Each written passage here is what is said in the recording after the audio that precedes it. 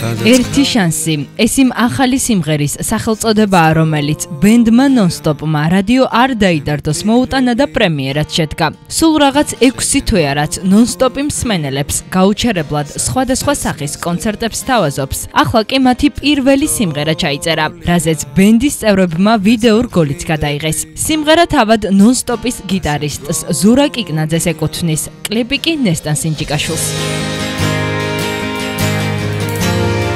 პირველად რომ მოგვასმენინა ზურამ ეს სიმღერა, აი ავწყდი, რასაც ქვია, რომ მეთქი გიხვეწები რა და აი მიყვარს ზოგადად ცხოვრებისეული სიმღერები და ისეთი სიმღერები, რომლებიც გამოხატავენ სულიერ მდგომარეობას და ვინაიდან რადგანაც ზურა ვიცით, რომ არის ძალიან სულიერი პიროვნება და ყოველთვის რაღაცნაირი ესეთი სიყვარულით სავსე არის.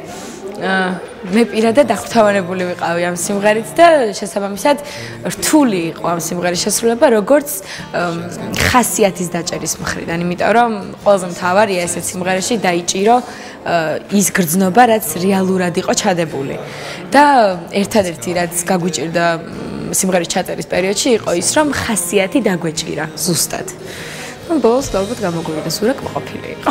მეორე გოლის გადაღებასაც შეეხება ბათუმში გადავიღეთ ვიდეო.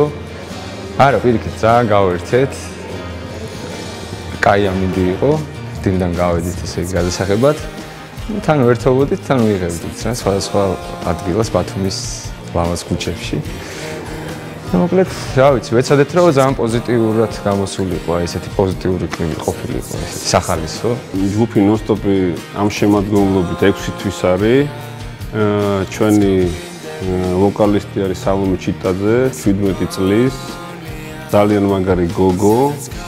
დღესდღეობით ყოველი პარასკევის შაბათი თითქმის ყველა კლუბში მუშაობს. ძალიან ბევრი მოწვევა კორპორატივებზე და რა ვიცი, მე მგონია რომ სწორი მიმართულებით მივიდა.